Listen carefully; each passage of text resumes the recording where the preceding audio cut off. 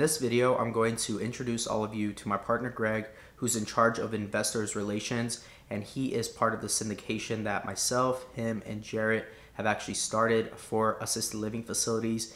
And he's actually going to explain to us the benefits of being part of a syndication, how it all works, and why it's beneficial for operators. So if you're interested, make sure to stick around. What's going on, everyone? I hope you're all doing well. If you're new here, my name is Serge. Welcome to the channel. To all my recurring viewers, thank you so much for all the love and support that each and every single one of you have shown this channel. I greatly appreciate it. If you have not yet, feel free to go check out the Godmighty podcast on all streaming platforms. Also, feel free to check out Legion Assisted Living Academy and Legion Assisted Living Advisors in the links down below. And so without further ado, let's go ahead and actually jump into the topic of this video. To give some people some context about what this video is all about, you coming on here. Obviously, everybody knows we're partnered up and everything, but I kind of want to give people more of a context of what it all takes to passively invest, how long you've been passively investing. So I guess we'll start out with you personally. How long have you been passively investing? How long have you been investing in real estate? What does that kind of look like? Yeah, sure. So I'll kind of go with my whole story here. Basically started in 2010. I live here in Phoenix, Arizona, where I bought my first primary residence. And obviously, if you are familiar with the market, 2010 was a great time to buy real estate because it was pennies on the dollar. So that was just the house that I was living in. Ended up buying another house 2 years later because I had a dog at the time and I wanted my dog to have a bigger backyard. So I basically just turned that 2010 house into a rental property. So, that made me a landlord, made me a real estate investor. But that was more on the active side because I was managing it myself. Fast forward 3-4 years, in 2015, I became a full-time residential realtor here in Phoenix. And ever since then, I've been investing in real estate in single family homes. I do some notes. And then, like you said, I do invest passively in other people's syndications. And I've been doing that for the last probably couple of years now. And me and my wife, we've invested in, I think, 5 syndications passively. And we can kind of talk about them, a little bit more in detail if you want to, whichever road you want to go down. Yeah, first tell us how you even come to find out about syndications, right? Because it's not like it's every day people talk about passively investing in things like this. So how'd you come across syndications? I came across it through, a lot of the major websites, Bigger Pockets, listening to podcasts. But honestly, I was just really tired of being on the active side because, obviously as a realtor, that keeps me very active. And then managing my own portfolio at that time. Since then, I've dished that off to a property manager. But I was just active. And, when you're working 12-hour days and even on the weekends as a realtor, it can kind of burn you out. So I thought, how can I passively invest in real estate so I can still have money coming in, but pretty much do less work overall? A little bit more work in the beginning, but once you kind of are comfortable with the sponsor and you understand the demographics and the where the investment is, that kind of thing, that money comes in every month or every quarter pretty regularly, and you don't have to do too much after that initial push of energy. So that was my thought process of just, how can I become a little bit more passive while doing some active stuff as well? Yeah, so how many current properties do you have under property management? And then like what does that look like? So you're no longer active, for the most part, in those properties. Right. So we have 4 total single family homes, 2 here in Phoenix and 2 here in Florida, or 2 there in Florida. Okay. And then the syndications are kind of spread all over the place. One's actually international in Belize. One is in South Carolina, Florida, Tucson, and I'm missing one other one, Kansas. Okay. So, and what type of syndications are those? Are those like multifamilies? Are they storage units? Are they apartment complexes? What form of syndications are there? So they're all diverse. So the one in Belize is actually a resort property that unfortunately during COVID, the construction got pushed off. So we're still waiting for that to be built. But that was the first one that we invested in. There's another one in the South Carolina is a straight multifamily. I think it's 113 units. Okay. Tucson's the same way. It's a 93 units.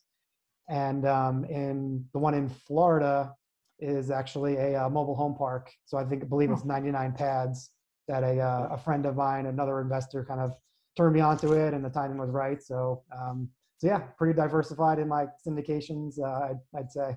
And now look at you, we're doing residential assisted living. So yeah, exactly.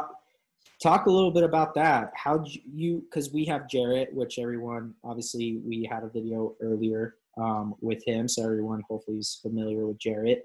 And so how did you two kind of get connected? How did you two come across each other, and kind of tell us a little bit about that? Yeah, so he actually reached out to me, or I reached out to him. I kind of forget on Bigger Pockets, and we were just both in the RAL forums talking about residential assisted living. So we actually hopped on the phone pretty much every week for about a year, just kind of Wow. building relationships, talking about podcasts, not even talking about investing or partnering up, just Mhm. really getting to know each other. And yeah, it just turns out we both had a passion for residential assisted living, and we're both real estate investors, obviously. So the conversation just kind of continued and continued, and just went down that road, and here we are. Yeah, that is awesome, man. It's funny how just things kind of one thing leads to another, and you just end up building this awesome relationship, and you end up really working together. And that's kind of what happened here with you and I and with Jarrett. And slowly but surely, how does it feel to be kind of starting your own syndication, with obviously Jarrett and I? Because Yeah, you've obviously passively invested in another one, right? As limited partners, right? Are you limited partners on those deals? yeah, I was limited partners on those other deals that I mentioned. So, so I'm familiar with that part of the process, but being on the active side is very different. Mm. A lot more heavy lifting, obviously, because you're putting together the deal and making sure that all the check boxes are checked and everything is moving forward. So yeah, it's fun. It's a little bit stressful. I'm not going to lie, because there was a Yeah, lot of yeah. timelines and talking to investors, and so yeah, there's a lot to do, but it's definitely fun and exciting at the same time. Yeah. So tell us a little bit about your role in our syndication. Your role is more of investors relations and capital raising. Exactly. Yeah. So I'm on the investor relations side, capital raising side. So for me, it comes pretty common or pretty natural to me, because as a realtor, I do a lot of networking anyway. So a Mhm. lot of it is, getting your name out there, talking to people, and just letting them know, hey, this is what I'm doing. If you have any interest, let's, have a conversation. I can educate you about, our deal structure and kind of what we're doing. And if it's a good fit for you, cool. If not, that's cool too. Even as a realtor, as an investor, I'm never the person to strong arm anybody into doing anything. So, that's just kind of my laid back style, but it works for me, and it works for, the investor side and the realtor side as well.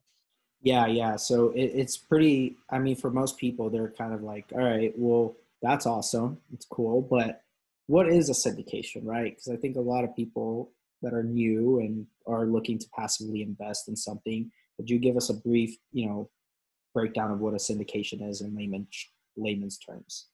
Yeah, of course. So a syndication is basically when you buy a larger building that you normally couldn't afford on your own. So instead of trying to scrimp and save for 5 years to buy a $10 million property, you bring on other investors to basically carry that load and help with the down payment, with renovations, with whatever that project kind of looks like. So you're leveraging other people's time, experience, and money to basically take down a larger deal that you normally couldn't take down. That's the 10,000-foot overview of a syndication, and we can kind of go into a little bit more detail. But Yeah. So for most people, that's usually how a lot of these apartment complexes get built. This is how a lot of people are able to get into these types of deals. But it's all a matter of who you know and how to access those deals. That's what's important, right? Because tell us a little bit about, you know, can it just anybody invest? Not just anybody, right?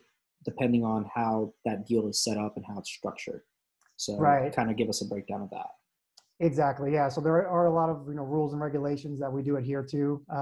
So there's different kinds of syndications, and I'm going to start by saying I'm not a syndication attorney or lawyer, so this is just me giving information from the best of my knowledge. But yeah, in deals, there's people that are accredited. There's people that are sophisticated investors, and accredited has a definition of basically if you're single and you make $200,000 or more per year, and you expect to make that in the next 2 years, or if you're married and make $300,000 and expect that income as well, or if your total net worth, excluding your primary residence, is $1 million or more, then that allows you to be an accredited investor. Um, if you're not one of those two, you can be a sophisticated investor, and that basically is having a conversation with that investor, making sure they understand basic finances, even some detailed finances as well, as far as how the deal works. If they're putting their last, let's say, $10,000 into the deal or $50,000, then that's something that we would probably hit the brakes on and say, wait a minute, this is money that, once you put into the deal, it's not very liquid to get out. So you do have to be, aware of the timelines, and usually in syndications, they're longer hold periods. So it's not like 6 months later, you can just kind of call your money back out and say, oh, I need my money back. You Yep. can do that, but there are some ramifications. So just having those conversations with the investors to really understand their general knowledge is the jumping off point for us to either continue those conversations, maybe give them a little bit more education, or kind of go down another road, just kind of talking about the investments and that kind of thing. Yeah, last and final question for you. Why residential assisted living, right? Because that's the channel. The channel is all about residential assisted living, investing, so on and so forth, business, but specifically residential assisted living. What kind of drew you to it? What made you really want to jump in and start the syndication with Jarrett and I? And yeah, what do you see for the foreseeable future as far as syndication in residential assisted living? Yeah, so I really like residential assisted living for a few different reasons. Obviously, for the heartfelt reason, we're all getting older every day, and I know I have an older parent and aunts and uncles and everything. So if and when the time comes for them to move into a facility, I really want to know exactly what's going to go on in that facility and have a little bit more information of how they're taking care of my relatives and that kind of thing. So from that perspective, it really does kind of give you that warm feeling of you are helping the elderly residents, and you're also creating jobs as well for the operator who is running that business. From a financial side and real estate side, you take a single family home and you maybe can rent it out to a family with kids, maybe for say $1,500 a month, where that same property as a residential assisted living facility with some modifications and obviously to make it up to code, you can maybe double, triple, quadruple that rent.